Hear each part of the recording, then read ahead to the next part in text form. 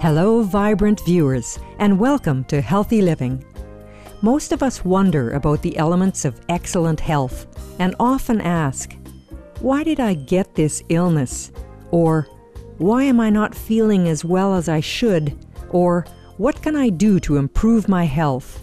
On today's episode, we will learn the answers to these and other health-related questions from renowned health pioneer and vegan, Dr. Adiel Tel-Oren. Dr. Tel-Oren is a licensed physician, university professor, and holistic scientist. He promotes functional medicine, a science-based, natural approach to diagnosis and therapy. Dr. Tel-Oren, who received his medical training in Europe and the US, is also a doctor of chiropractic and a licensed nutritionist certified with the American Clinical Board of Nutrition. Currently President Emeritus, Dean of Medical Sciences, and Professor of Functional and Nutritional Medicine at the University of Natural Medicine in Santa Fe, New Mexico. Dr. Tel-Oren has founded and supported many projects, including a health network called Ecopolitan, which houses, among other things, a detoxification and healing hospital, a raw juice bar, and a non-profit 100% organic raw vegan restaurant. Let's hear from Dr. Tel-Oren and more about the life-saving plant-based diet.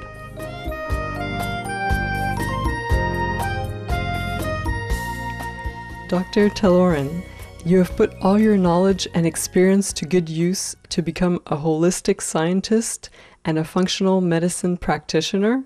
You practice all over the world. For our viewers, can you please explain what a functional medicine practitioner is?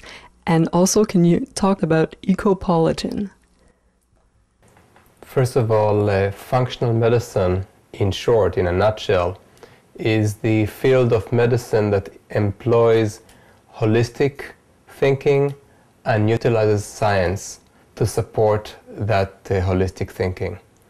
It's important today not just to treat symptoms, but to actually find out what causes people's ailments, to diagnose the causes, not just to diagnose a name of a disease and simply attach a drug to it, or even attach a supplement to it or other product.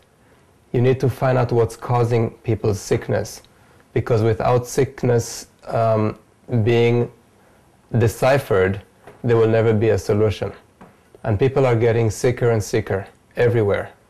And there is no such thing as a sustainable living when people are sick. Dr. Tel-Oren founded Ecopolitan since he wished to inform others how to live a healthy, ecologically friendly lifestyle. The Ecopolitan EcoHealth Network tries to teach people the truth about their food, the truth about their lifestyle, and how to live sustainably so that they can be both ecological and healthy at the same time, since the two cannot be separated. We have even created a whole website for this called thetruthaboutyourfood.com, which offers free teleseminars for everybody, telling you the truth that you have not normally heard about your proteins, about your fats, about your sugars, about processed foods, not what you normally hear, totally different things. At the beginning of time, people lived healthful, active lives in accord with nature. They don't eat any mass-produced animals. They don't manufacture agriculture of animals. They don't harvest animals. They don't harvest the glandular secretion of animals, which is what dairy is. Dairy products are no more than glandular secretions of other animals. There are no animals in nature that would do that. Only humans.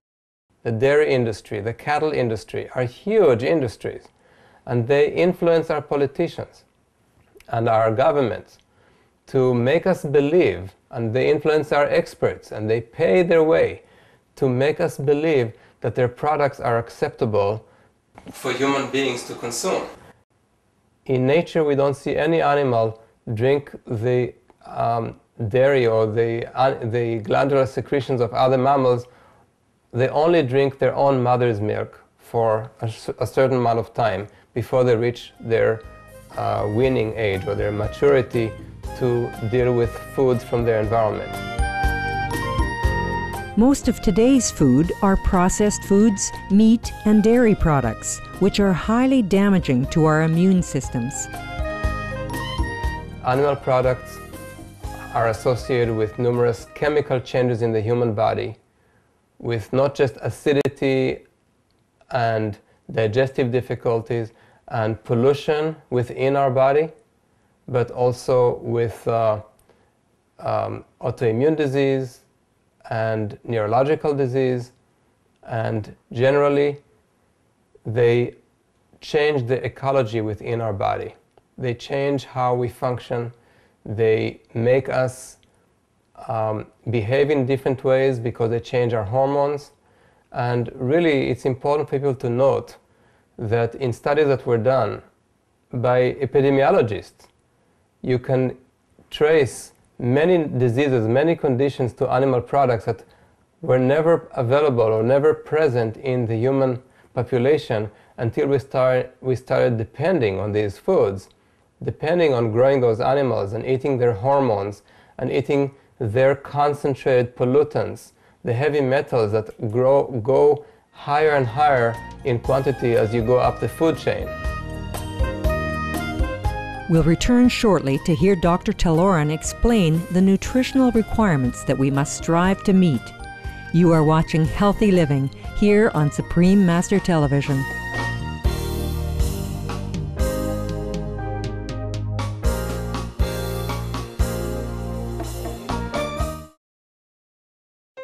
Welcome back to Healthy Living. Today's show features Dr. Adiel Tel-Oren, a holistic scientist and certified physician who discusses the benefits of a plant-based diet and sustainable living.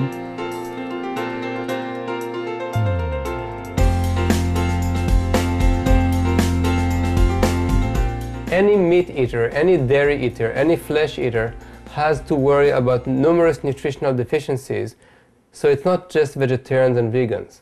It's about the environment, it's about our lifestyle, about modern lifestyle that we have today, about agriculture, about processing of foods. All of those things count here. It's more important that everybody is aware, not just vegetarians and vegans. Dr. Tel-Oren further clarifies misleading concepts about vitamin B12 deficiencies in vegetarian and vegan diets, stating that, just as with other forms of nourishment, everyone needs to consume a balanced variety of vegetables and fruits in order to obtain sufficient nutrition. Today, almost everybody is B12 deficient, including meat eaters. And in fact, people who are heavy on the meat intake are specifically deficient in B12. Although countless studies have shown the harmful effects of a meat diet, Dr. Tel-Oren explains that many people have a hard time giving it up because, like drugs, it is highly addictive. There are numerous aspects on the physiological and the anatomical level that indicate time and time again that we are not built to handle such foods in such quantities.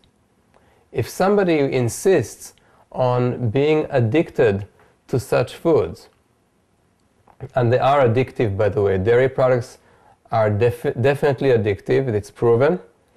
There are sufficient studies about that. The effect on the immune system is very significant. The effect on our hormones is significant. Animal protein causes increase in our cortisol secretion. Cortisol is a very important stress hormone which makes us feel high, increases our blood sugar level, and makes us feel good, which is addictive. So when people eat such foods, they are tending to be more and more addicted to them. And if they start with just once a month, they end up once a week, and then once a day, and then 3 times a day. Every meal has to have a piece of flesh on the center of the plate. And this is the result of addiction. And as societies become more and more affluent, they want to emulate other affluent societies and increase their meat and dairy consumption accordingly, and get sicker and sicker. And suddenly we see how major societies, which changed their position from being Asian and becoming European or American, suddenly they start having all these diseases that they never had before: cancer, diabetes, cardiovascular disease, autoimmune disease. Many illnesses are, in fact, caused by protein changes in our bodies due to meat consumption. And these diseases are not because of the fat change, not because of the carbohydrates change. They are directly correlated with the protein change. They're eating too much protein suddenly. Nobody wants to touch the holy cow of protein. It's always fighting sugar, carbs, or fats. Both of those are almost indistinguishable as far as energetics, metabolism is concerned. They both burn clean in the body. It's protein that burns dirty, that we make energy out of in a very dirty way, and therefore pollute our body and create new chemistry that leads to all those diseases, including with diabetes. Diabetes does not happen in all those countries in the world that eat lots of carbohydrates. They eat lots of sugars. I'm not saying it's healthy. They're not necessarily as healthy as they could be, but they don't develop these diseases that I mentioned earlier.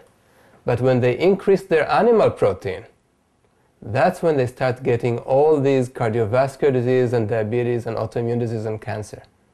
So we are showing again and again that our physiology is not made for that. Infectious agents that are found in dairy products even after pasteurization that will scare people away. The pus that is always found in ulcered udders that are found in 80 to 90% of dairy cows that are ending in our food. From a health perspective, Dr. Tel-Oren urges us to consume the wide variety of greens found in nature. Then we go to the supermarket and go to the produce section. And in the produce section, there are a lot of food that most of us don't recognize. We need to start recognizing them and increase the variety of what's going to be on our plate. There are numerous greens that we don't even try. Most people don't even know the names of most of those greens that they see in the health food store, in their co-op, or in the large supermarket that today have some produce that they didn't have just 20 years ago, like dandelion greens, like chard, mustard greens, etc. People throw away the tops of beets and the tops of radishes and turnips, and those tops are far, far healthier and more nourishing than what we are accustomed to eat, which is the bulb, the root. So every day we must eat a good variety of green leafy vegetables. That's where we get our powerhouse of nutrients. That's where we get the highest density of nutrients per calorie.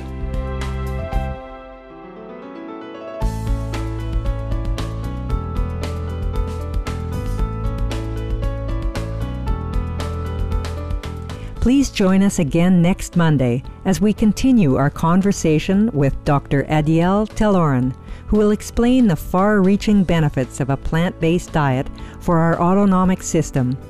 Now, please stay tuned for more constructive programming right after noteworthy news here on Supreme Master Television.